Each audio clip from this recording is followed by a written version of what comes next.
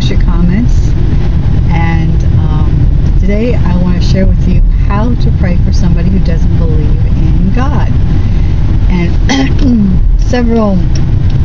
about a year ago, no, actually, I think it was longer than a year ago, I was learning how to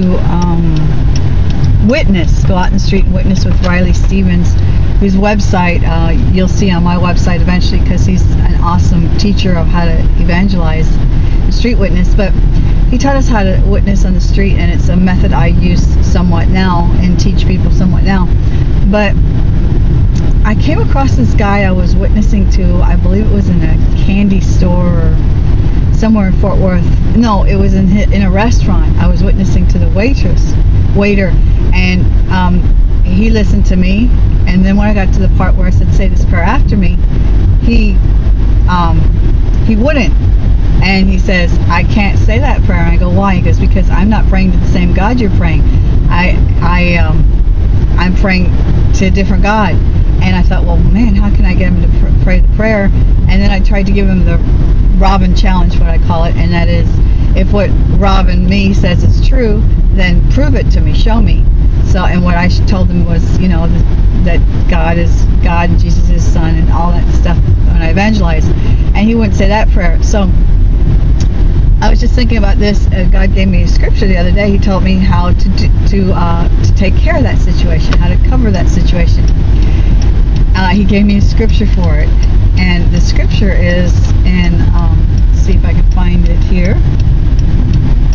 The scripture is, I don't have it, but it will be in my blog underneath. But basically, it says, "The living God who has made the heavens and the earth and the sea and all in them."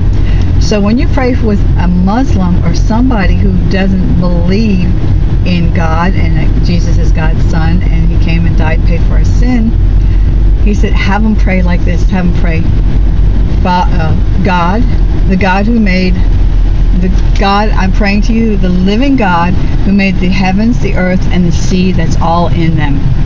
If you're real, then reveal the truth to me in Jesus' name. How is that? Is that like totally awesome? Because nobody can argue with that. Because they're all going to believe that the God that they believe in made the heavens and the earth and everything in it, and the sea and everything in it. They're going to all believe that.